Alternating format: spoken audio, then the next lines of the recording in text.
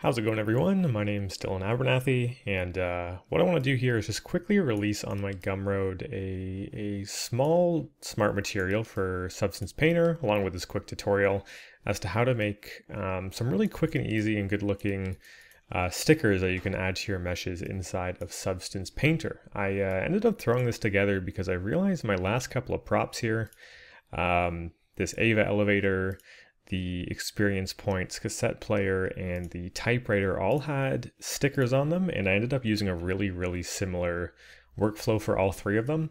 So what I decided to do was just for myself actually make a smart material, a sticker creator smart material.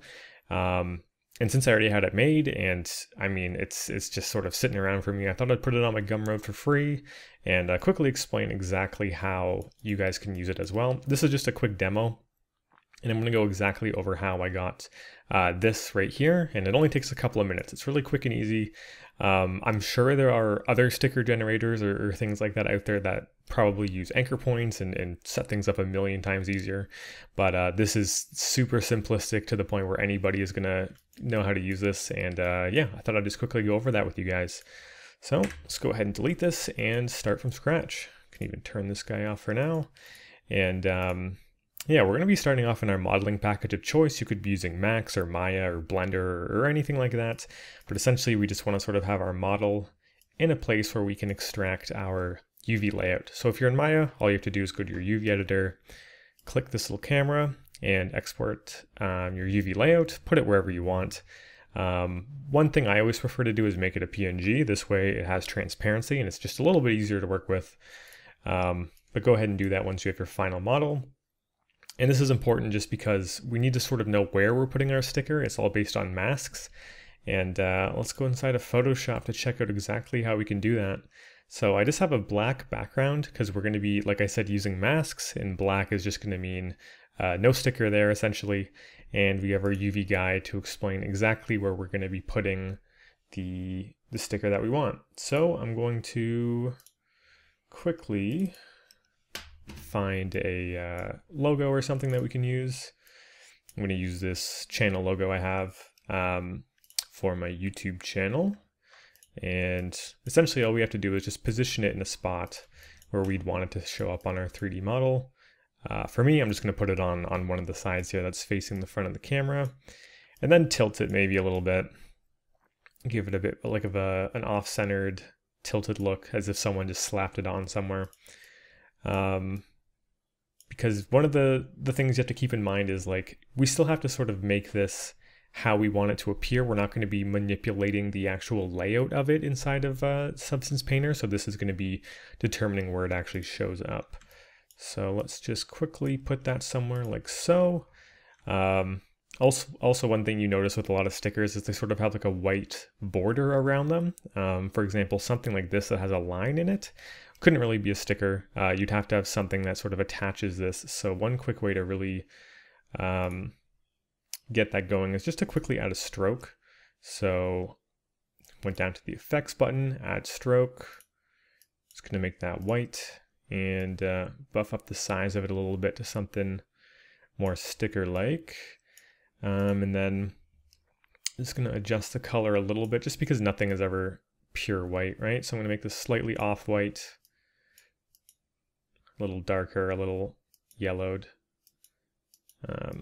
Nothing too crazy. And essentially that's one of our sticker image files already. So I'm going to go ahead and turn off these UV guides. I'm going to go to File, Save As, and I already have sticker albedo set up here, so I'm just going to hit save. You guys can save it out as your own PSD. Now we need an actual mask for this, which is going to be really easy to generate. I'm just going to end up duplicating this. It has effects on it, so I'm going to want to collapse that. So I'm just going to merge it with a blank layer by hitting Control-Shift-E. And let's see, Control-E, sorry. And then all we have to do is Control-U for hue and saturation, bump this up to 100% white, and now we have a mask for that. So File, Save As, Sticker Mask. Okay. Perfect. So So now inside of Substance Painter, you're going to want to go ahead and import those. I already have mine here, but I'll just reload them for the sake of having those new ones here. And the smart material is called Sticker Creator. So this is what you'd have to drag inside of Substance Painter. So let me just show you exactly what you would do. If you were installing this, you would just grab this, drag it in, and I already have it installed, but it would ask you what you want it to be. Just make sure it's set to smart material and you're good to go. So let's go ahead and drag in a fresh one of these. As you can see, it's looking nothing like a sticker right now, but that's just because we have to actually tell it where we're masking things and what we want it to look like. So let's go back to our project. This is going to be all of the project specific things we either generated or imported inside of Substance Painter. And let's actually take a look at what we're working with here. So the first thing I'd recommend doing is just sort of like quickly looking over all of the different sort of masks and stuff. We're going to have to fill in some of this stuff ourselves, and then the rest is going to be taken care of already from things that I've set up. So for example, sticker mask in the actual group is going to be the first thing we're going to have to set up, and that's just going to be our sticker mask. And as you can see, all that's doing is just sort of putting some confinement exactly on where our sticker can be and all the information. So that's really good. It means that if we erase things and then want to fill it back in, we're never going to spill over the edges, which is super nice to have that all contained. Next down we have sticker foil. This is going to be how we get that shiny hollow foil look, but we're going to save that for the very end. The first thing we really want to do is the sticker design itself. So if we go to the actual fill layer here, we're going to just want to drag in our actual color to the base color. And as you can see, we already have a sticker here. It's raised up a little bit. It has some surface information. You can go ahead and affect the roughness and stuff like that if you want to change it up. I think most stickers have a nice subtle shine to them. There's also an optional grunge here. So what this is doing is adding just a little bit of coloration to it. It's also adding a little bit of roughness. If we check that out, very subtle, but feel free to mess around with that. In fact, I really encourage that you sort of go through these and change them up. The scale is going to change quite a bit depending on how big the stuff you're working on is. Like for example, if I was using this for here, I'd have to readjust all of the scales because this sticker on the UV sheet is pretty huge, all things considered. So there's that. And then paper and glue. We don't need to mess with any custom imports for these because they're relying on the sticker mask that we have here. So let's go over exactly how we get this to look a little bit more interesting, a little bit more realistic. If we go over to the actual mask, there's going to be a paint layer called Remove Edges. So let's go ahead and find a brush that would sort of match this pretty well. The one that I typically start off with trying is the mold brush. And as long as we have it set to black and we're going to remove edges, we can kind of paint out some of that sticker as if it's been sort of shredded a little bit. So mold is a good one. So you can sort of go back and forth between adding and removing to really get a solid look. So anywhere there's going to be these tips or anything super exposed to the edge, you might want to just sort of chip a little bit away if you're going for more of a weathered look, and maybe even on this really big, wide, rounded area. So we'll start with that for now. The same exact thing we're going to be doing for the paper layer. So the paper layer, just to quickly go over it, you can just change the color and the roughness and all of that. I also have paper texture set up here, which is just giving it more of this like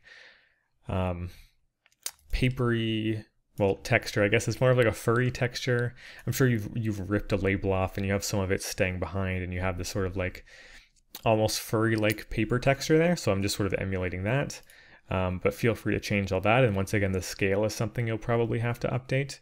But we can also just go ahead to the remove edges, and just like the last one, we can paint out some of that paper. And I think the ideal look is to just have it kind of over the edges of where the actual rip is, just by a little bit.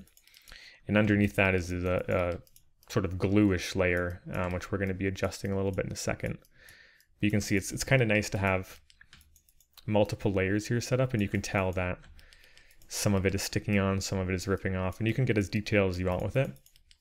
But essentially that's a really, really quick way to set that up. I'm just going to do a much larger area so it's a bit more visible to see. And I'll probably just end up doing it right here. So let's remove a bit more of the actual sticker. The mold brush is great, but I think sometimes it's a little bit too particle-y for my liking, so you might want to have to paint some of it back in. Continue it down a little bit. So experiment with which brushes you like the most for this kind of stuff. For example, I think, yeah, Artistic Heavy Sponge is another one that I end up using quite a bit. It's just a bit more solid, very similar like sporadic look, but you're not going to get any of those like almost, you know, half opaque missing parts, which wouldn't really be the most realistic thing. This has obviously gone a little overboard, so I'm going to tone it back in.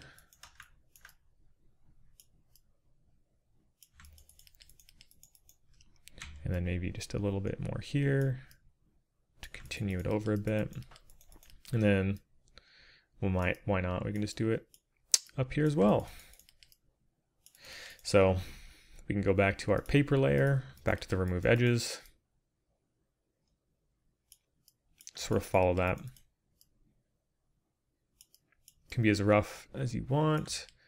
You can have some areas where there's just a lot more paper, like over here maybe, just fill it in quite a bit more. Like it was just a very unclean rip. I think near the edges it kind of makes more sense for that.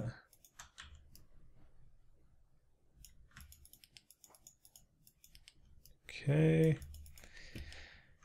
And then if you wanted to, you could go ahead and, I might even brighten this up a little bit. Something like that.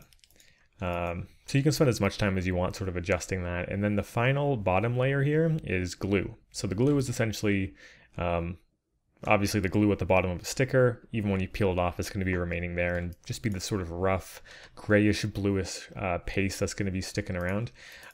One thing I like to do with this is you can obviously like cut it out as much as you want and sort of do a similar treatment like that. But I find that's not exactly how this would work.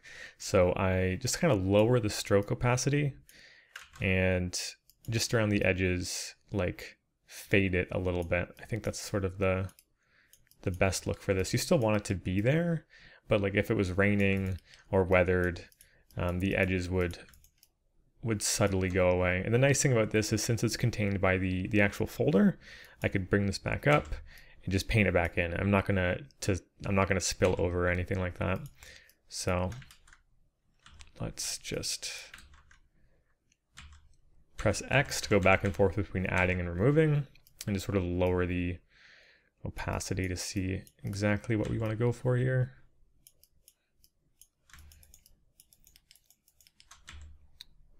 Let's just have it subtly fading off at the edges. Nothing too crazy though. I like the glue, like having that imprint of the whole thing and what it should ideally look like. I think that's more or less how it would turn out in real life, right? Occasionally though, you might want to fade it out a little bit more. Like I don't mind on these spots because you kind of know what it's supposed to look like. And just maybe a little bit, just to break the silhouette of it. But be pretty sparing with this. I don't want to go too overboard. Because even here, I feel like it's getting to be a little bit much. Fill that in a bit more. Up here.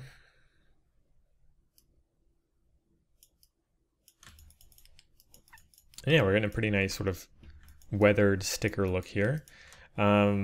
The glue itself, I guess I didn't talk about too much, is, yeah, just sort of a bluish gray color. And then there's some variation in the roughness you can affect. And then also there's variation in the opacity. If you want it to be a bit stronger, just go ahead and turn that off. But I think it gives it a nice sort of weathered, textured look. Even if you removed the sticker, it would probably have some of that variation of some of it being stuck on the sticker when it's removed and some of it staying on the surface. So that leaves us with only one part left, which is the sticker foil. So let's go ahead and see what needs to happen for this. So typically when you have a sticker, it's not always completely covered in a foil. It's usually just one specific spot. So we're gonna have to make a third and final mask for this. And it's gonna be really quick and easy. So in the example that I showed at the start, I just wanted the blue to sort of have this reflective foil option. So all I'm gonna do is use the magic wand, which you can find up here, or just press W. And I'm just gonna select the blue that I want for this foil. Hit Control J when it's selected. Looks like we still have the outline on, so we can turn that guy off. But then once again, Control U, turn the brightness up, and there's the mask for just the blue spot. So we can go ahead and save as foil, sticker foil. And then you guys would drag that into Substance Painter, but for me, I'm just gonna go ahead and re-import, reload it, and then we would turn this on. It's very sporadic and random, but that's just because in the mask, we just have to go down to where it says mask, sticker foil. Now it's only gonna be affecting the blue because that's what we're telling it to do. And we can sort of adjust it. It's kind of cool. We have a fill for the mask, we have a fill for the pattern, and then a layer for cleanup. So let's just sort of experiment with the pattern. I find if you go into where you can import a mask and type in pattern, there's already quite a few. You can go ahead and make your own. There's some really cool looking ones here that are already built in. So like if you wanted to, for example, have polka dots, turn the scale way up on this, can affect how big they are, affect the tiling of it.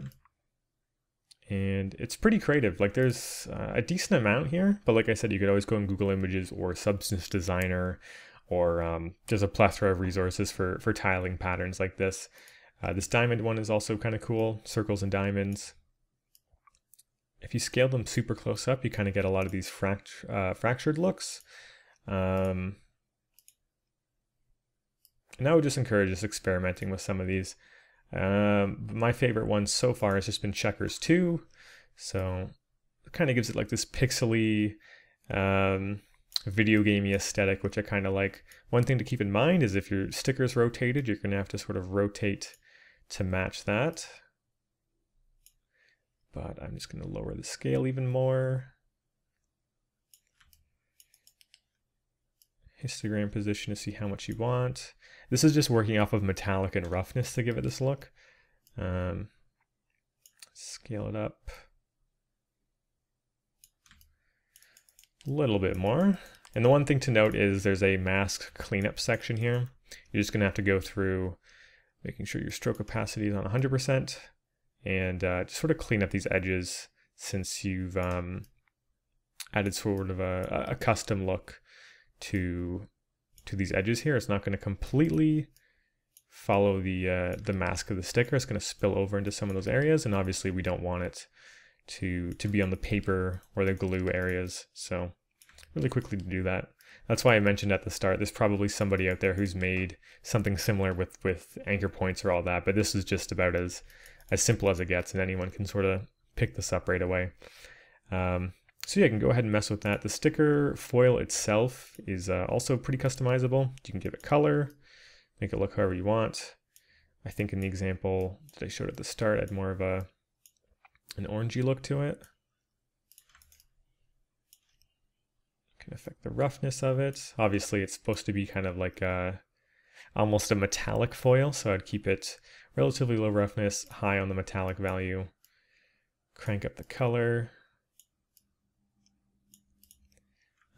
And you can mess around with it as much as you want. I think this is kind of the most fun part. Obviously, not every sticker is going to have this, but yeah, you can play with this as much as you want and kind of go crazy with it.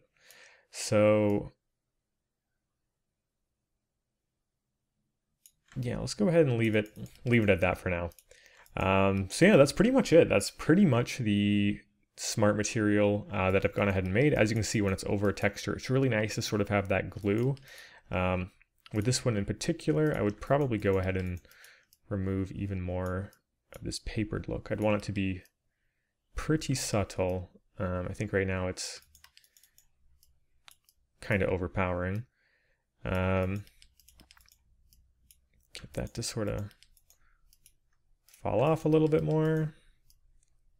Like I said, maybe build up in some of the corners. But it's nice because you can also paint it back in some areas.